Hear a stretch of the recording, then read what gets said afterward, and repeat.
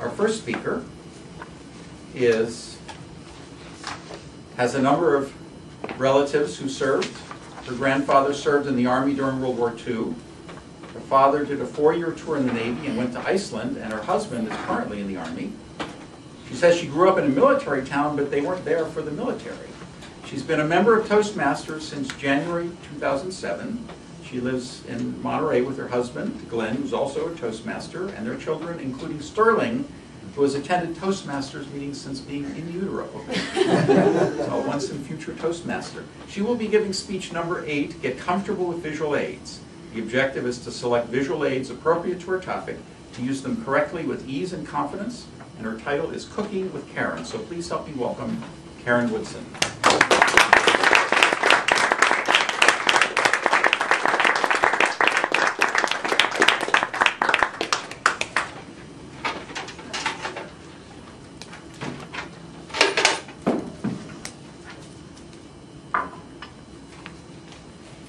Good evening, ladies and gentlemen. Welcome to the first showing of Cooking with Karen. Today, we're going to make a very delicious dish, and it's going to be made in 30 minutes in your microwave. A few things you will need, according to Rachel Ray, some EVOO, or extra virgin olive oil for those who do not watch her. A thermometer, because we're going to be cooking a chicken. You want to make sure the chicken is thoroughly done inside.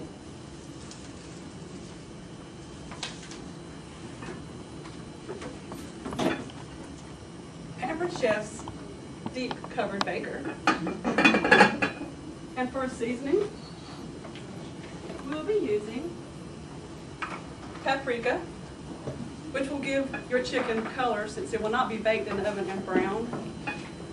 And I'm going to be using the Jamaican jerk seasoning from Pampered Chef. Now I don't have a sink here, so I pre-washed the chicken.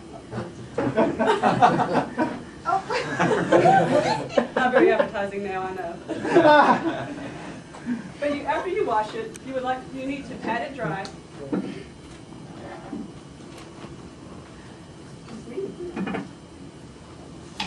I'm sorry. I thought I had gloves, but I'm not going to touch the chicken, so we're going to.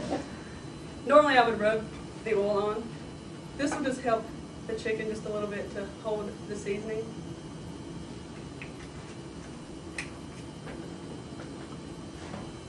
Next is Jamaican jerk. One of my favorite seasonings.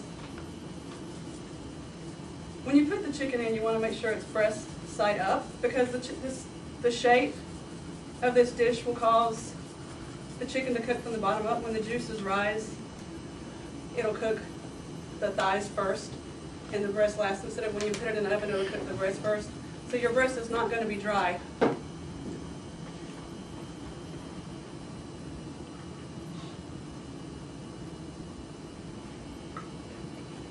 now you see it's slightly more appetizing. The next step is to put it in your microwave for 30 minutes without the lid. The lid, you can cook it with the lid on, but it adds another 10 minutes, and it makes no difference at all in how juicy the chicken is. So if you put the lid on at the end, it'll help redistribute the juices. So after 30 minutes, you test your chicken. I'm not going to do that because the other one's raw. And you want to make sure it's 170 degrees on the inside. Now the Pampered Chef has several dishes, and since I'm using stoneware, I'm showing you a piece without anything on it. As you use the stoneware, you'll see that it looks dirty, but it's not. It becomes seasoned. So it'll be actually naturally non-stick. This is the small round stone.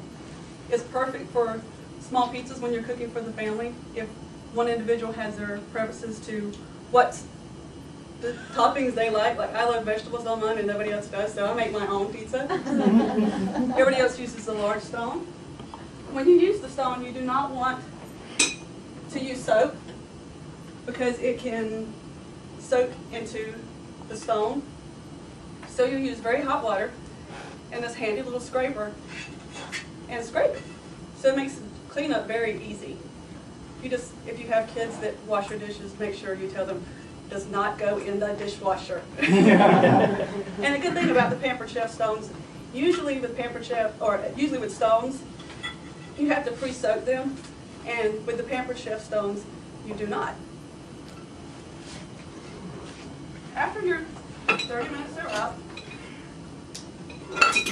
and you put the lid on for 10 minutes, voila, through the magic of Toastmasters.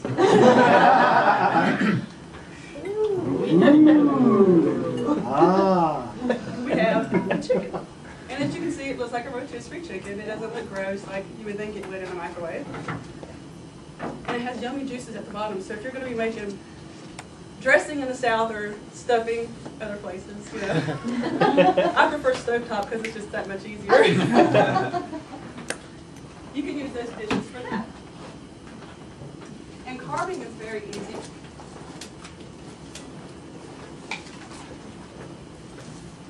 Who has trouble carving a chicken? Can I see hands? It's not that hard. The first thing you want to do is you want to remove the leg and the thigh bone. So you start with that.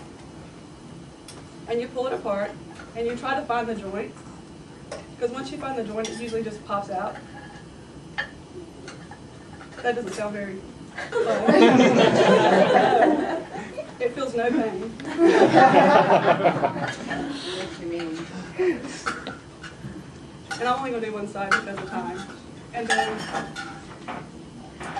as you can see,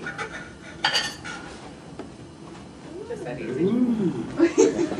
Now, if you're watching your weight, a quick way to save calories when cooking a chicken is to take the skin off. You're going to save half the calories just by removing the skin.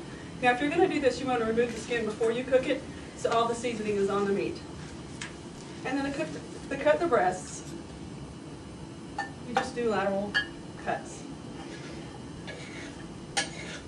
And you guys will just, the stoneware keeps this warm. I'll put the lid back on, and you all can have a taste when we are finished. And if you have any questions, you feel free to see me afterwards, and I can answer them. Thank you.